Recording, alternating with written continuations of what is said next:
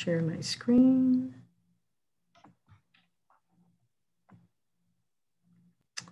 So I'll make it big.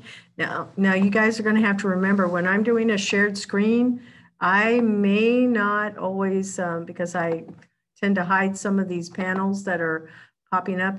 I will not know if you're nodding your heads. So if you'll make sure that you say yes or no or something like that, that's very helpful for me. And then if you have any questions, feel free. I'm going to let Destiny definitely help rename or moderate this. Just let me know if anybody has questions. So feel free to ask those anytime during the course of this. I have no problem with that. Okay, so my name is Isabella, and I don't even go by my last name, so I'm not even going to tell you that. So if you decide to write me, just make sure it's Isabella, Bella, or Isa. They're all fine. There's an A on the end of them. And Johnston, though, is my last name, but don't ever call me by my last name because I'll go, well, I don't know. You know, we're on a very first name basis here within my company and everybody that I work with. So it's okay to call me by my first name. Now, my background is in education. I used to be a public classroom teacher. I moved over and for 11 years, I taught in Seminole County, middle and high school English. And then I moved over to teaching in higher ed. I have not taught at Valencia, but I graduated from Rollins. So I've taught there. I've taught at Strayer, DeVry, some of those schools, a lot for the medical industry, quite frankly, where it was like radiology or nursing or those types of programs where I was teaching APA writing and entrepreneurship, marketing, organizational development, those types of courses is what I taught. At the same time, one of the great things about being in education is nobody thinks twice when you have another side gig. So they're very accommodating. I've been writing business plans for businesses. I have Pivot Business Consulting. From there, a lot of my peers and some of my customers were saying, hey, how do you get so many students to come and work with you?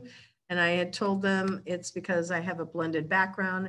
It's in that space of HR, specifically training and learning, and then also in education. My MBA came from Belhaven University, and I'm all but dissertation for a PhD in leadership with a specialization in training and learning, human resource development.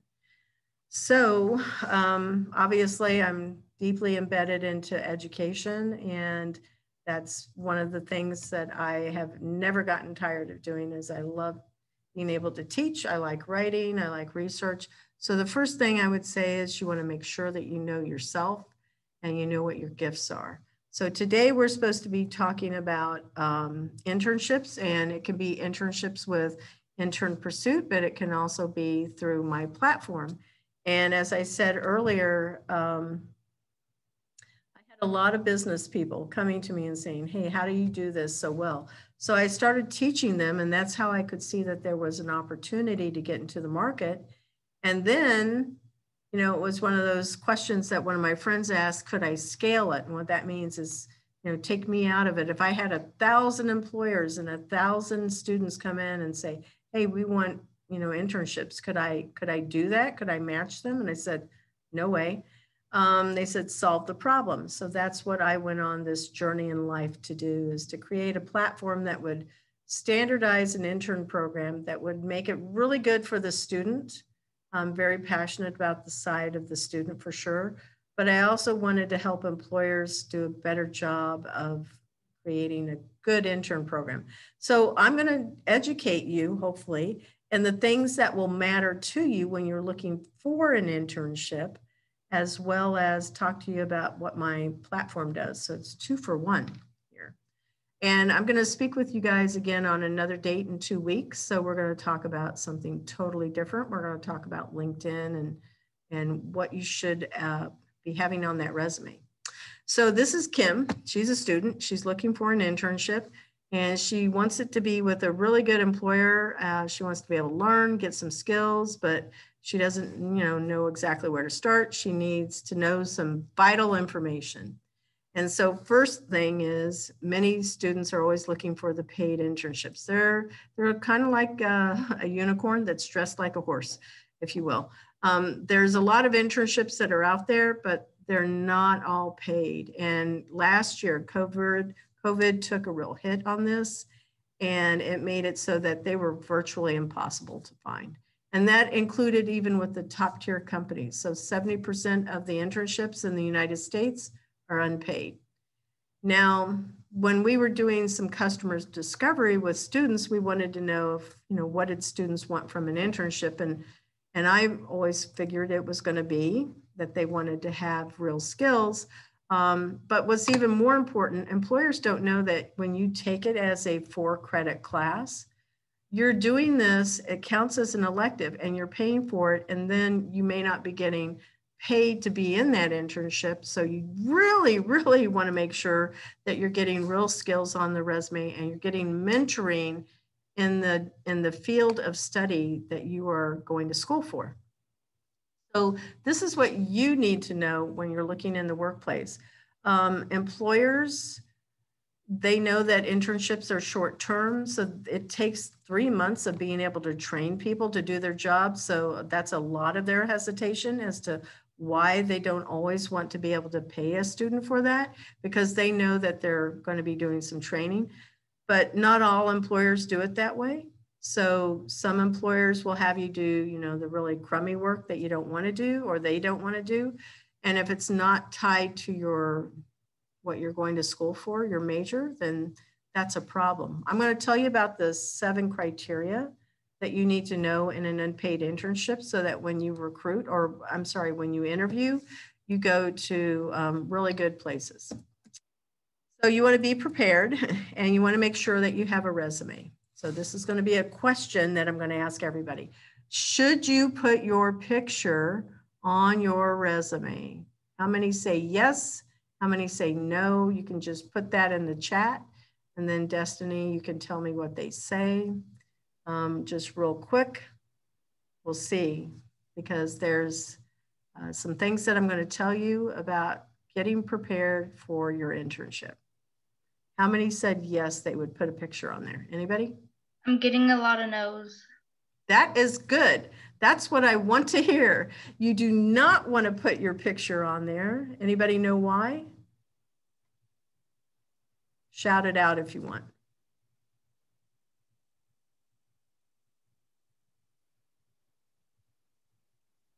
Or you can jot it in. Somebody's saying bias. Yes, that is the biggest reason. That is one way that an employer can discriminate against you. They could look at your name and go, what is this name? I don't even know how to say this name, Johnston. What is that? I don't even know. Is that even, somebody from the United States? I have no idea. So they could say no, because they see your name, because you put a picture on there. There's a lot of ways that people can, discriminate, and that is not what you want to see happen. So do not put your, certainly do not put your picture on there, but you also want to proofread your resume. I've had people put on their resume, no email address and no phone number. And I'm going, how am I supposed to get in touch with you? I have no idea. So make sure that your phone number is correct. Read it out loud, think about it, read slowly. I've had, numbers that are typed in correctly, they transpose the numbers. The email address may not be an email address that they actually go to. So if you don't go to your school email address, do not put that on there. Include an email address that you use a lot. And if you can, make sure that you have really good skills on there. We'll talk about what that looks like too. So you also want to make sure that you do your research on the company. Make sure that you sit down and you know something. If you're coming to me, most students do not know anything about my company, no matter which of my companies, and I have 5 that they can come to me through. if they don't know anything about my company, I'm going, well, why are you looking at it? Do you know anything about me? Do you know anything about my company? What do you know about the job? So do your research, look at their social feeds, go check them out on LinkedIn, see what people, what, type of recommendations that the person has. You need to know who you're talking with, as well as information about that company. Make sure it's somebody that you would want to work with. Be ready, because now everybody's still interviewing via Zoom. So you want to think about your background, make sure that you're dressed professionally. I've had students come to interviews that they weren't ready. They weren't even dressed professionally, and they had their cameras off. You want to be able to connect with people, because this is, we're relational as humans, and we want to be able to get to know each other. So you want to have your camera on. You want to make sure that you're looking camera ready, and that, you've got a dog next to you, but your dog is going to be quiet because you are at home. We know those things, but, think about those things. The next thing is you want to make sure that it's quiet around you. So you can probably tell, and when you're looking at me, if you are clicked on my picture, I am at an office. This is one of the 4 places that I work out of, and it's called Starter Studio. This is a garage door that's behind me, and it actually opens up into a bigger conference room. But people don't have to come and work with me on site. As a matter of fact, most of my team never comes and works with me on site, very few. A couple of them, maybe if they want to, but I tell them, okay, you're sitting way over there on the other side of the room. And we have masks and we have all of these things, but inside of this room, there's 5 people, literally 5 people that come into a building that held 200 people. So you don't always have a lot of people around you. It's easy to be that 6 feet apart and be able to do that. But you want to ask if that employer is providing a remote opportunity for you. And if so, you want to think about how you're even dressed on those calls when you're having a team call or an office call with your boss. And then you want to make sure that you don't have things going on around you. There's a train that runs right next to this building. So I usually move away from the windows where I normally sit so you guys don't hear the train. You also want to think about some questions that you might want to ask. Remember, this is a 2-way process. It's a lot like dating. And you want to think about, well, what do you know about me? Come in and ask questions. What do you want to know about this position? Ask a lot of those questions, because I can tell you how many hours you might be with me or with any of our employers. I can tell you if it's remote. I can tell you if it's paid or unpaid. I can tell you a lot of those things that are usually top of the mind, but you should, if you've done your research, you should come in with some of those who, what, why, where, when, how type questions, like what would it be like to intern at your business? If you've looked at any of the social feeds, you'll read some what I learned stories. You'll see that there's recommendations from students as well as employers that are our partners.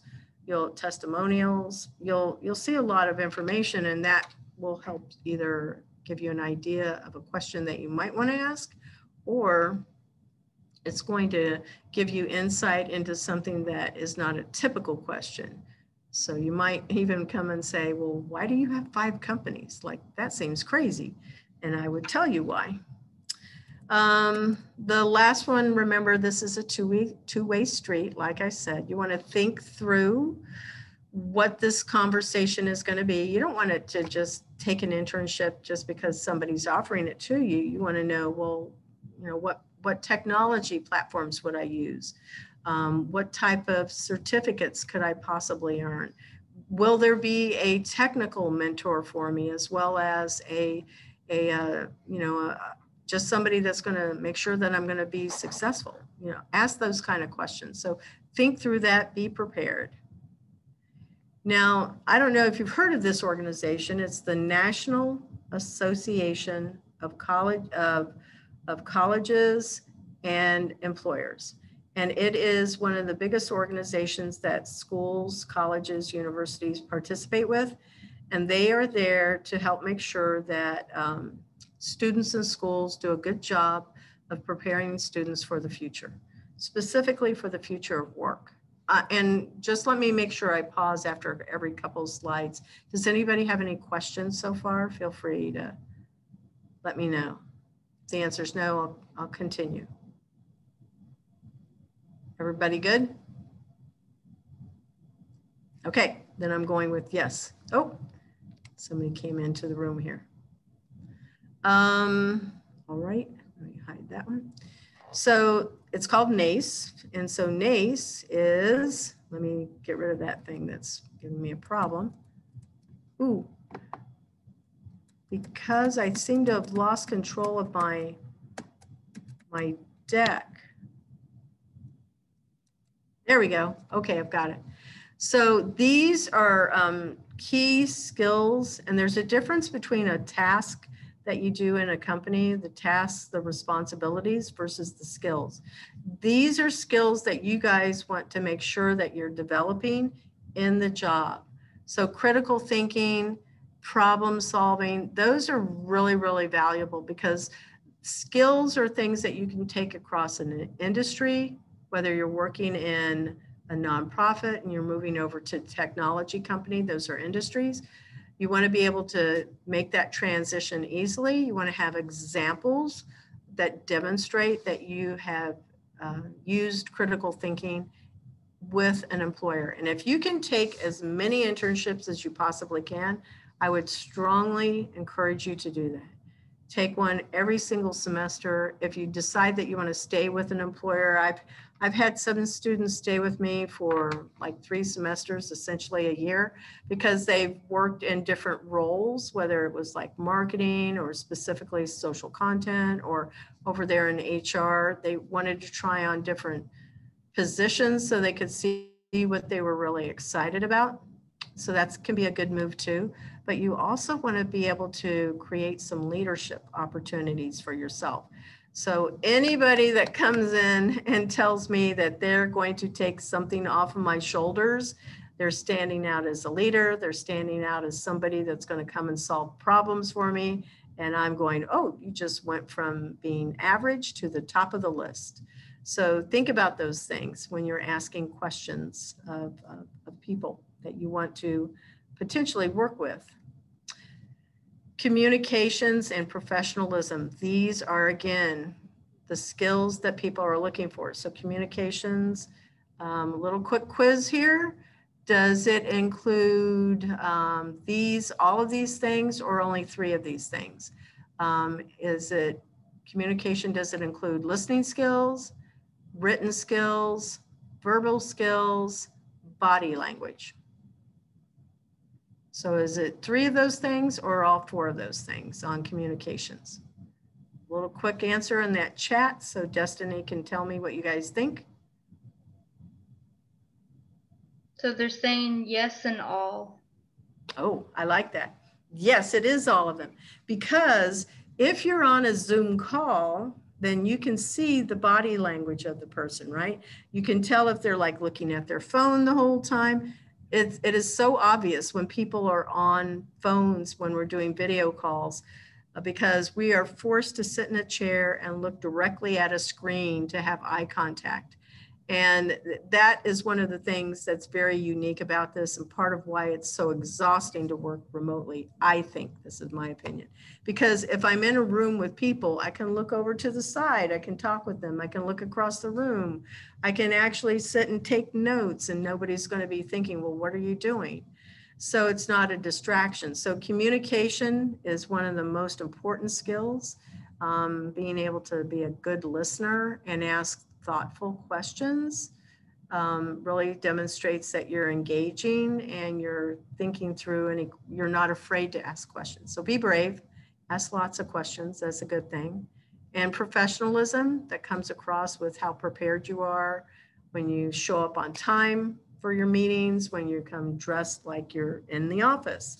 And then you are also not like slouched on your bed. These are all things that when we're doing remote, it can happen.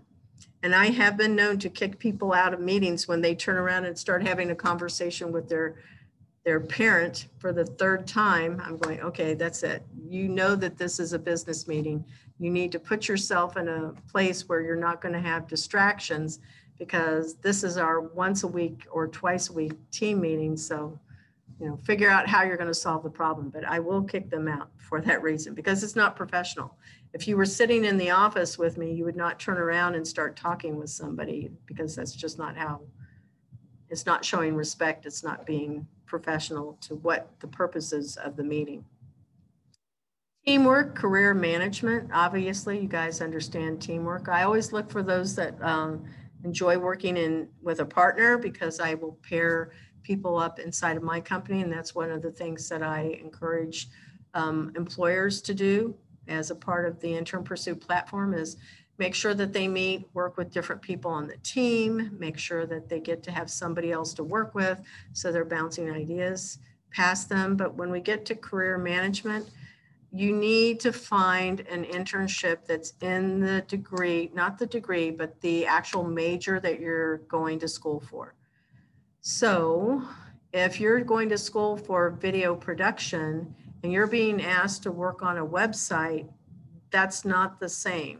That you might be producing a video that would be going in on a YouTube channel or going on the website, but you should not be, you know, creating the website, building a website, because that's not what you're going to school for, even if you already have experience for that. And if you are doing something that's not exactly on point with what you're going to school for, 80% of what you're doing in that job description should be related to your major, and the other 20% can be whatever else is, you know, of your interest. So if working on a website is part of the role of a video production, and maybe it's because there's like videos on every single page, you know, that would make sense. You know, what is the file type? What is the size that you have to put up there on that website? And how would you even work with SEO for that? There's like things you can think through so that you can have multiple skills, and it's helping you to create more value when you're looking at what your career is going to be. These last two are technology. So I'm just kind of curious, what is your definition of technology? Please go ahead and type your answer in there. I'm going to jump over to global fluency while you guys are doing that. Global fluency, it's a small world, and we're very diverse, and you probably are seeing that by the names of the people that are here, as well as those that are turning their cameras on and showing their face, if you will. That is part of, you know, I only speak one language, and I barely speak Spanish, you know, barely. So people that can speak 2 languages, 3, multiple languages, that's huge. So speaking the language is one part of it, but also being able to understand the culture, because maybe they're first generation American graduating from Valencia College, but you know, there's a lot of culture that comes from being from another part of the world. Florida is, and specifically Orlando, is very, very diverse. We see so many people that come through here, even with COVID. So it's important to have an openness to hearing other people where they're from, listening to their ways of how things are done somewhere else, and being open to you know, working as a team to produce something that's going to be a value. So what are some of those definitions of technology? So I have computer skills, Zoom, new skills with computer technology is advanced tools and improving processes. Those are all really good. What else? I have technology is the use of tools that create change that makes life more easier for people and will keep advancing in effectiveness with time. Oh, that sounds very good. That sounds like they may have gone and Googled it. That's even better. So I like the depth and the breadth of those various definitions of how you interpret it. When you're thinking about technology, it includes the platforms that you are learning for the job. You're right, Zoom is one of those platforms that we use in the workplace. So it is inclusive of if you're in computer science and maybe you're the programmer, but it is all people, because I use Google Drive, I use PowerPoint to create this deck that I'm sharing with you. I use Canva to create my images that are up here. There's all types of technology that you're using to produce something. So it could be Microsoft Teams. It could be that you use Google products, the Google Suite. It could be that you use Zoom. You could use Skype. Again, just think about all of these things that you use, because that would be something you would want to put on your resume, because that's going to translate to an employer that you know how to use some industry specific skills or industry specific platforms. So that would be good to have on there. All of these things are going to be something that you might want to have on your resume and put some type of a level of proficiency on a scale of 1 to 5. Where are you on leadership? Are you a 4? Remember, use those 5s sparingly, because it's saying that you're an expert at where you are in your life at this point, but you can always learn more. So these are just some examples, but they are not the only examples. It can be time management. It can be creativity. It can also be problem solving. It can be just so many places. And there's some really good resources that I'll tell you about the next time I speak with you, on where you can identify some skills that will help you to stand out on your resume. Any questions so far? I actually have a question when it comes to technology. I've previously had experience working with Access, and I've been to a few different companies, and I've asked the question, hey, since it is kind of one of those more outdated programs that isn't used too often, should you still put it on a resume of you know how to use it? And they've told me no. Would you recommend still including it?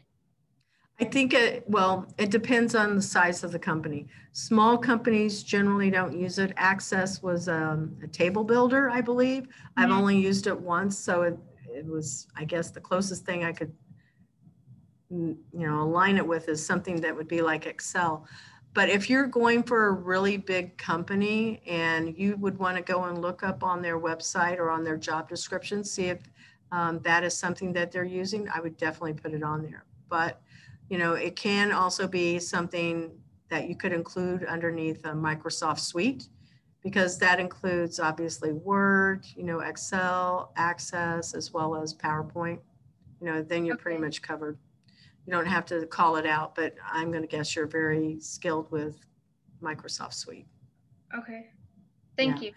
Yeah, you're welcome. And that's just like one question. So you just need to make sure that you're doing your research again on what that opportunity can be.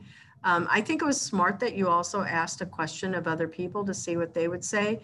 And, I usually do those same kind of polls myself. I'll go and ask anywhere from like 5 to 10 people, like 10. And I don't ask my friends. I ask people that I, will not know very well. And I know they're going to tell me not what I want to hear. They're going to tell me truly their opinion. Or what they think is not what I want to hear, but what I need to hear.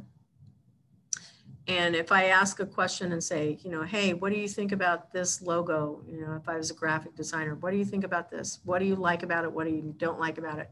Well, if I ask 10 people and, 8 out of 10 are telling me there's a problem with this one color, then I need to pay attention to it and go make a change to it, because it's not going to resonate well. And if I give my resume to other people, like if I get resumes from people that are not from the United States, and they'll usually put a picture up there. Some of them will put their date of birth. Some of them will go and put, some other things like their address, their mailing address. And I'm going, you don't need those things up there, especially here in the United States. We would never put our birth date on there, because first off, that's a for sure way you're going to get discriminated against if you're, over 40. Over 40 is a protected class. And if you are putting that on there, that's also some of that identity theft. So think really carefully about what information is supposed to be there. But people don't use addresses anymore. And this is a surprising fact, is that when you put an address, people can tell based on the zip code what what area of town it would be. And if it's something that's really affluent, that's great. But if it's an area of town that you don't want to be associated with, don't put it on there. But that's also used for doing credit scoring. So when you're filling out applications, your zip code matters quite a bit, but it can be a way that people will go, oh, I know that area of town. Never mind. I don't want to work with it. So just keep it to your email address and make sure it's something that not with your birth date in it, not like Sue Miller, 1990. You know, you don't want to do that. You know, make sure that it's Sue Miller, it's Sue Miller, whatever, that you're going to put something really simple, not, you know, yoga mom, anything like that. I've seen people say that too. So that's why I'm putting those out there. So finding the perfect internship is like dating. You have to think of it that way. So, you know, you want to show interest in that person. They should be showing interest in you.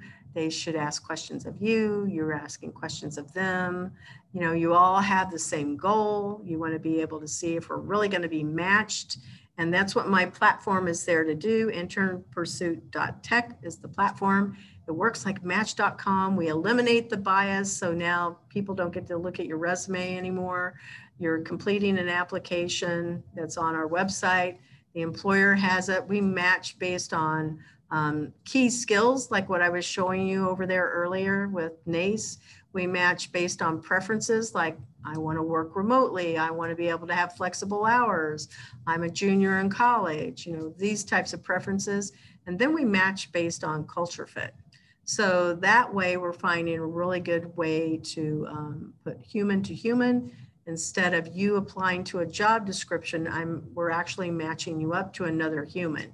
So that it would be somebody that would be a technical mentor or a success mentor in this case.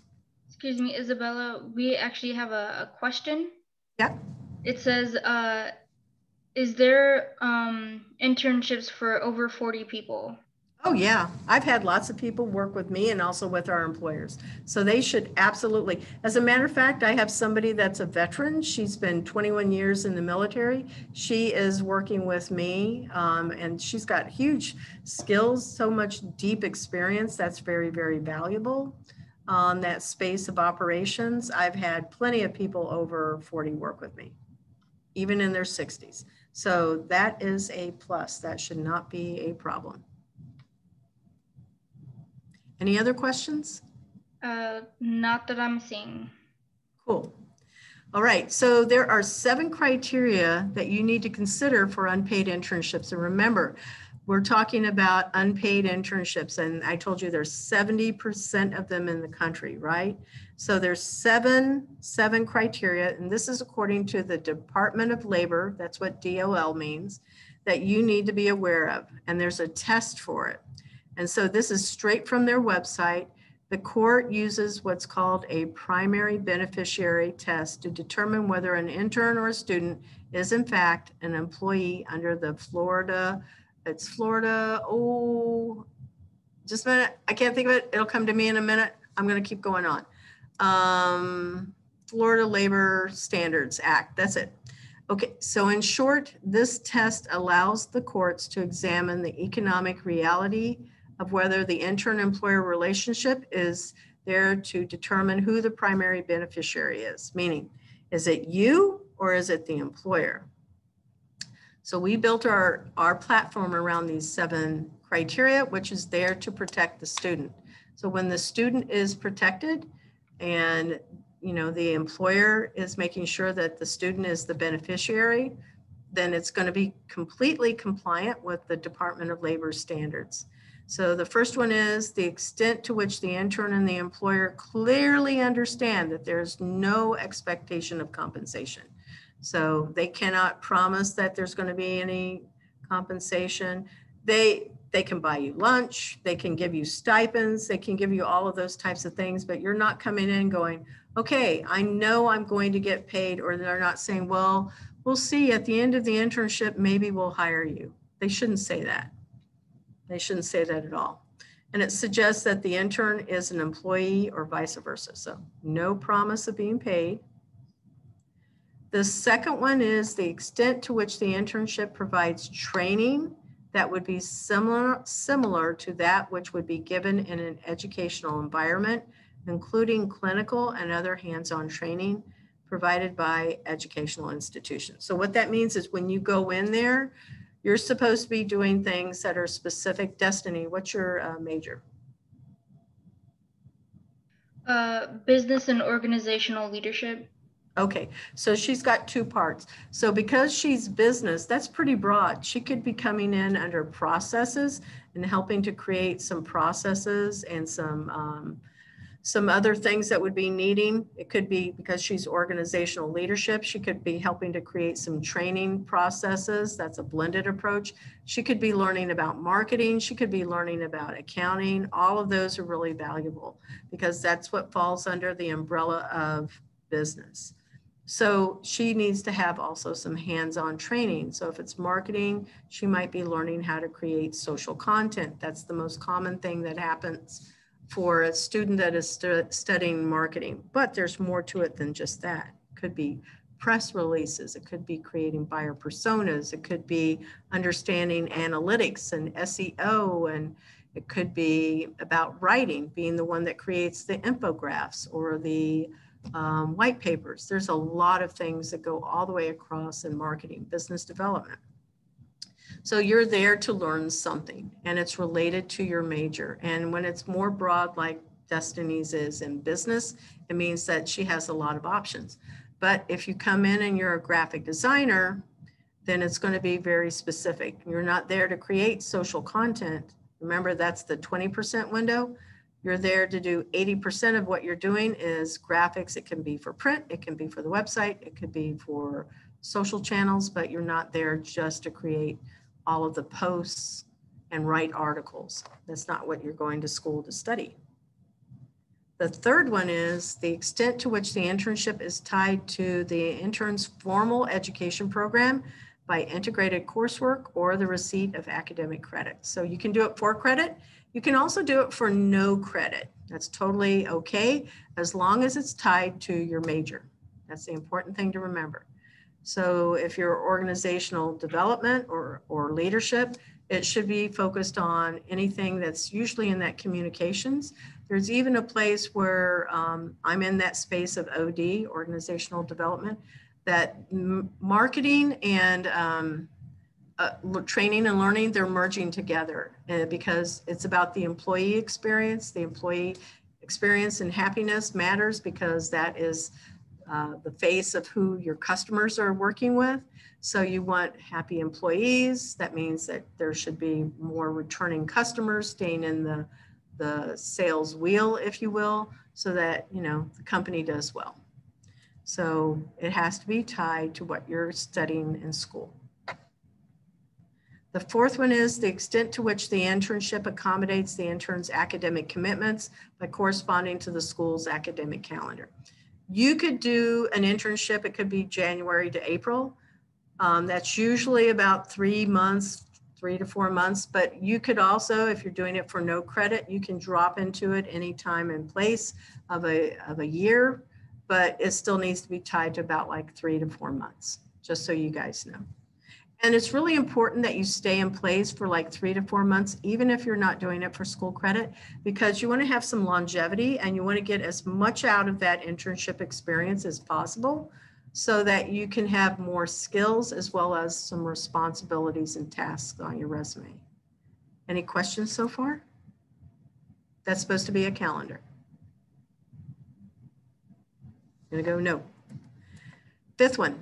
The extent to which the internship's duration is limited to the period in which the internship provides the intern with beneficial learning. Again, it's still saying, you know, it's an academic year. It's going to be, you know, could be spring, summer, or fall. It can be anywhere in that time frame tied to about 3 to 4 months. So again, you want to be thinking about that. It's not that you're going in there for a whole year. That might be more like an apprenticeship. And there's nothing wrong with that, but it needs to still be tied to your major for sure. And you're getting experience that is related to you getting a job somewhere.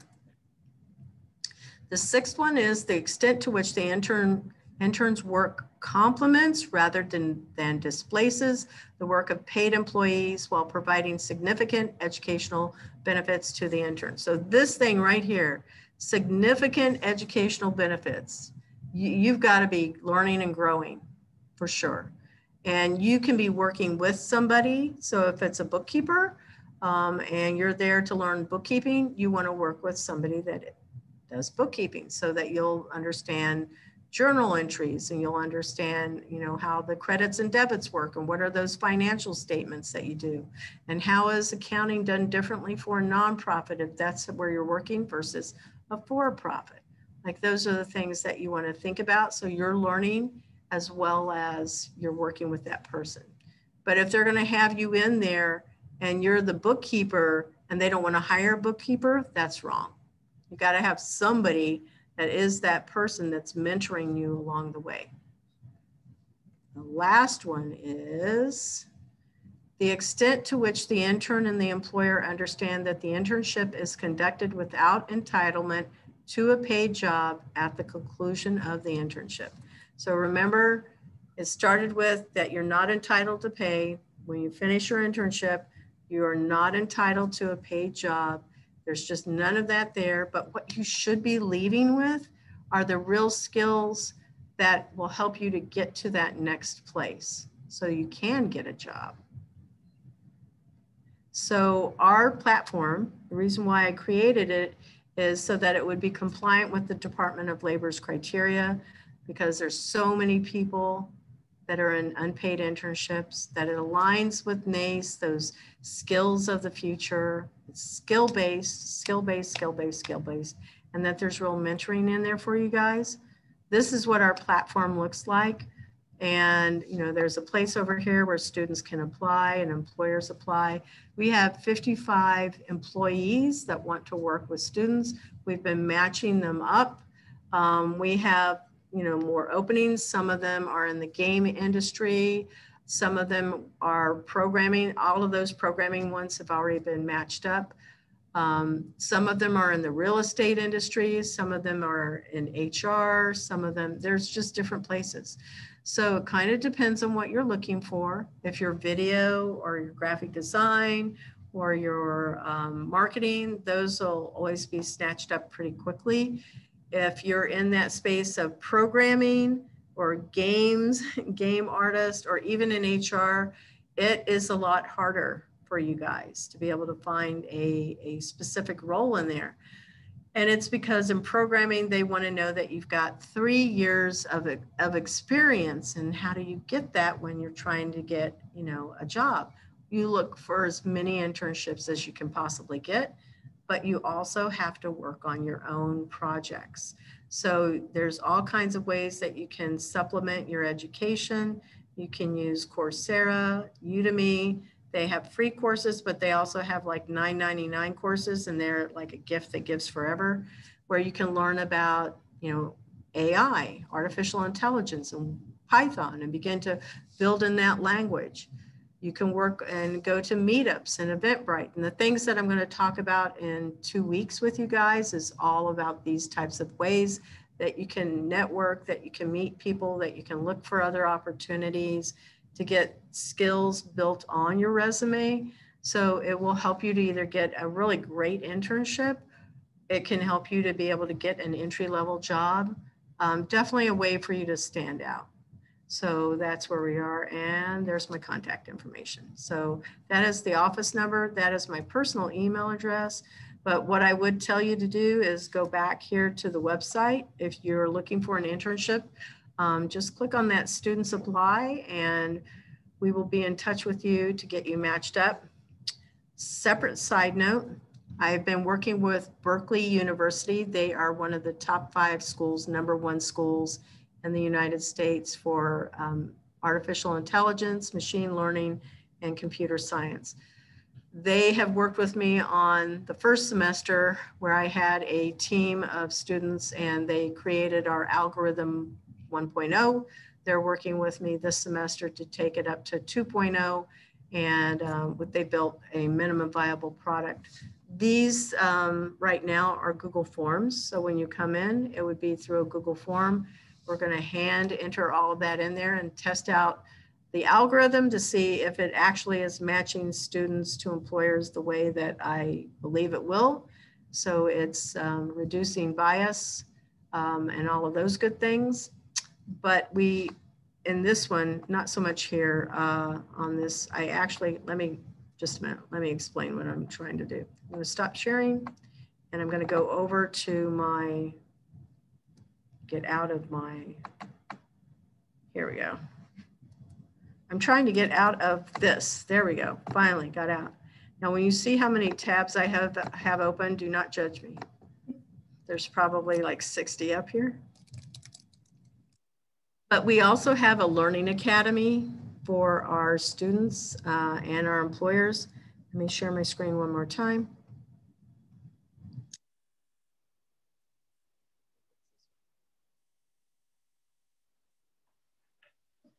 There we go.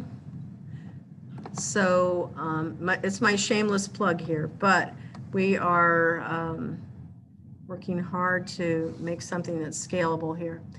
So there is a learning academy, and so we've got courses to help employers be really good mentors to manage students effectively and do a good job.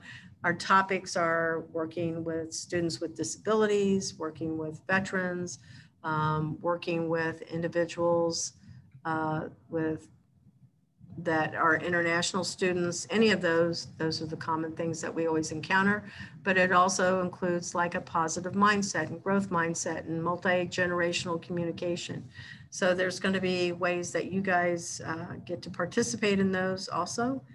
And the platform is not one that is taking away from the fact that you will get a job. So you could be the person that's the next mentor. So that's why it helps you to go all the way across. And I will tell you, the people that worked with me on this were Valencia College students. So they came from the graphic design program. One of the programmers with me is a Valencia College student, and he took Amazon Web courses. He is working with the Berkeley team. He is my junior developer.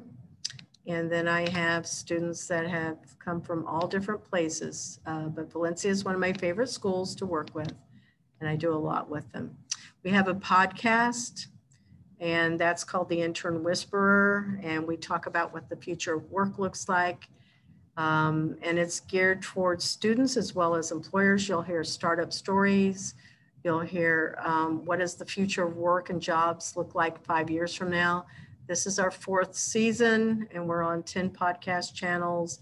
We play in Ithaca, New York, as well as Valencia College Radio and Cornell University. So we are expanding our radio show. And then lastly, we have a game called Intern Pursuit game. It's about students that are interns inside of our company. They go through a portal and they fight aliens throughout the galaxy. It's playable on Steam. And this has been something that, we wanted to be able to help more of the game studios and the game students find each other.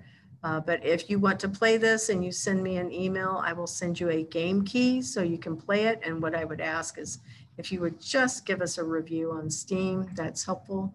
But we have people that are playing this game, and then all the way down, our press is here. And then there's other things that you can look at to learn more about our company.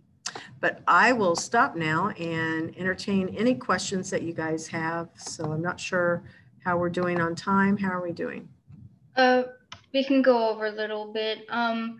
They would like to have your contact information again, if you can pull that up. Oh, sure. And I'll also put it here in the chat. Hello, Sonia. Hi, Isabella. Great to see you. Thank you for taking your valuable time. And always nice to see you. Always nice to see you. Thank you for inviting me also. Pretty sure I got here because of you. Students love you. Yes, the feeling is mutual here. So I pulled this up. So you should be able to have the email address. I also put it in the chat. Anybody else have other questions? We are still matching employers up to students. So you guys, if you're looking for an internship, you can still get one, especially if you're in marketing, if you have an interest in that, or if you're in business management, you'll get snagged right away, pretty sure. So you would just go to the website and then, click the students apply. A question. Oh.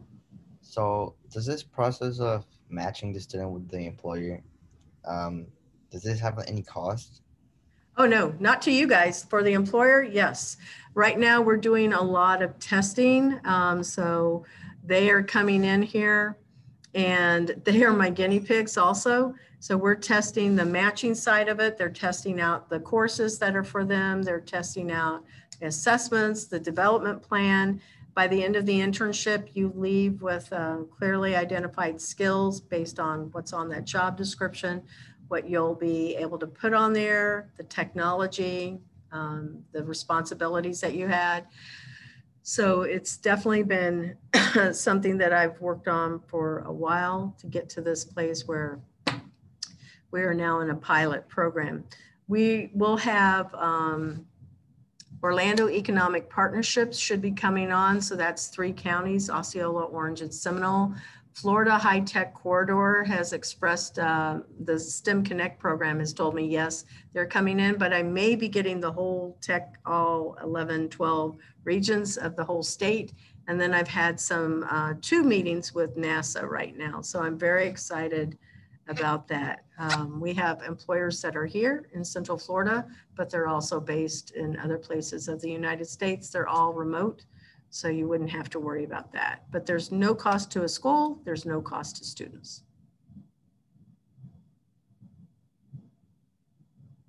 So I have a question. Are any of the companies nonprofit? Yes. We do have nonprofits. One of them is the Florida Association of Veteran-Owned Businesses. So if you have an interest in working with veterans, that's there. Another one is one that focuses, it's a new startup that focuses on mental health, mental wellness. Really interesting what they're doing. So, there's more than that, but yeah, we have nonprofit as well as profit. I have a question. I'm currently also in the business and organizational leadership program, but I'm going to graduate on May. Can I still apply for like a summer or fall internship if I've already graduated? Yeah, you can go ahead and do that. Yeah.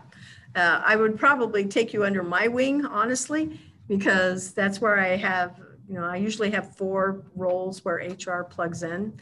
So you could work in a number of capacities, working with either Handshake. We have social and team building outreaches that we do. There's a lot of choices. We're going to be developing a study. So if you're more of a researcher, you could work with, I'm not a PhD yet, but the PhD that will be working with me on our study. So there's a lot of opportunities. Yeah, that would be amazing. Yeah. So I'll look for your resume, Vanessa. Yes. Yeah. Any other questions? Yeah, I have a question, please. I have been moved to the Ooh, US you're for talking 3 really years. soft. You might need to speak up just a little bit more. Yeah, can you hear me now? Hello? Yeah. I'm sorry. Go ahead. So I moved to US for 3 years, and to be honest, I am more than 40 years old. I got a rich background back to Asia, not here. I was a GM in Vietnam, but when I moved here, that I have to start everything again. I got a CMA, the Certified Management Accounting by IMA, but I still want to take a certificate program in accounting technology with Valencia because I want to have a job. So in my resume, can you help me to advise me if I should put all the working background in my resume, or I just have to start over everything?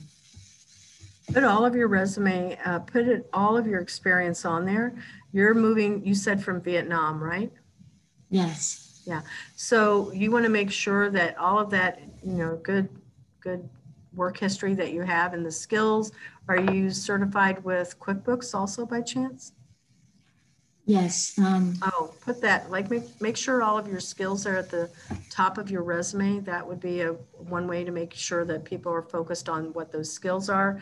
However many years of experience you have, that would be a really good thing. If it's accounts payable, receivable, payroll, those are all good to have. I know that Ms. Casablanca I know I call her by her first name, but your Professor Casablanca, she can also look at your resume and give you some suggestions too as to what you should do. And of course, your career services office is always great. You guys, I'm pretty sure, know how to get there. But yeah, put all of that experience on there, and specifically the skills, and quantify whatever you can quantify. If you do, you know, like small business, enterprise, whatever it is that you were doing there. One more thing, I don't know how, for my education, I got the master degree back to Asia. Should I put it in as well? Because from my friend, they live here for a long time. They told me that you should not put master degree in there because people will not hire master for entry level job. Entry level here in the United States, that would be true. However, it depends on what you're looking for. So if you're looking to go to a medium to a large size company, I would definitely leave that master's degree on there. But if you're going to a small business, and maybe if you've done taxes, I would definitely leave it on there. If your master's on there, if you've done tax returns as it relates to bookkeeping and accounting, that would be beneficial. But if it is going to be with a small business, they're really going to be more interested in the QuickBooks. I don't think it will hurt that much, but it can be a way that they would think that, no, you're overqualified, you've got a master's. So you would want to have a customized resume for different types of sizes of companies and different opportunities for sure. The master's will make you stand out if it's a big giant company, obviously. The fact that you can speak multiple languages and you've got, you know, yet years of experience is going to make you stand out. If you went to like EY, you know, Ernst & Young, with them, any of those types of companies. Thank you so much for You're very welcome. I'm pretty sure that Professor Casablanca tells you guys the same things. Pretty sure. Yes, adding or just confirming what Isabella just shared, your instructors will be more than willing to check your resume. Also use Valencia resources. The Career Center, the Writing Center is so important. Make sure that you have your resume, and even when you think that is great, other people, it's important that other people take a second, a third, a fourth look to make sure that it's a polished resume. So the resources are there free of charge for all of you. You just please take advantage of those. And of course, your instructors. Mm-hmm. Thank you very much. Going back to what Vanessa was saying, does it, to submit the application and everything for your program, Isabella, do you have to be a student or can you have graduated and still submit? Yeah, so technically for an unpaid internship, you're supposed to be a student. I'm working on making sure that it covers people that do a volunteer role, because that's where when you're out of school, does it fall under volunteering? Yes, safely. And it still protects the person that's there, because I saw that as one of the other needs in the market, to be honest, where, you know, when it's somebody like COVID, you've been laid off, or it's somebody like, you know, in this case, Chow, who had lots of experience, you know, 20 years of experience, or you're trying to transition from, you know, a job to something else. It's going to be really important to, or you're already out of school like Vanessa, it will be in May, then, you know, what is it that you can do? And, you know, it's about making sure that you've got something that's going to speak to the groups. Next time I get together, I'm going to talk with you guys, like I said, about LinkedIn. It's going to be really, really important that you network like crazy, join some LinkedIn groups, attend things that are like meetups, and also any conferences that are coming up where you can volunteer. When you volunteer on it at a conference, you get to know people on a different level and they go, oh yeah, we've got an opening over here, because now you're not an attendee. So you never know how you can get that next opportunity. So this is not the time to be shy, is the point. It's the time to be brave and just go, okay, I'm going to meet, 100 people, and out of those 100 people, there might be 10 people that will tell me yes, that they'll talk with me. That's okay. That's okay. So I know as a college student, it's more recommended to do internships, but when it comes to trying to find a career or just a job in general, is it better, or will it matter if it's if you have volunteer experience versus internship experience? I think internship experience matters more than volunteer experience, honestly, because usually, people go volunteer. That doesn't sound like it's any type of a real structure behind it. So there's this place where when I redo resumes, I go, let's don't put volunteer. Let's put that you're either doing your own thing. You're like doing side work. So we can position you that way, not necessarily an intern, but you're there to do as contractor, as a contractor. But you don't have to disclose you're not being paid. There's different ways you can word something on your resume so it would make people look at you. That's one of the things that I'll talk about some more. So that title, people have stayed with me for a little while. They've left that they're still with me on their LinkedIn and their resume, and they'll ask my permission if they can do that. And I'll say, yeah, and I'll give them either a recommendation on LinkedIn or, a letter if that's what they need, but I can make introductions. And most of the people get hired relatively quickly within the 3 months after they graduate. Some of them not, and it's for different reasons. It's not because, it's because they didn't want to do their degree, honestly, or they've made some other life change, something significant. Right. Like I had graphic designers that decided they didn't want to do graphic design. One went and sold Mary Kay makeup. Nothing wrong with that, but it's just what she wanted to do. And then the other one decided to go into retail because, they wanted something that was different and they used their skills in a different way there. All right, thank you. You're welcome. Is there any more questions?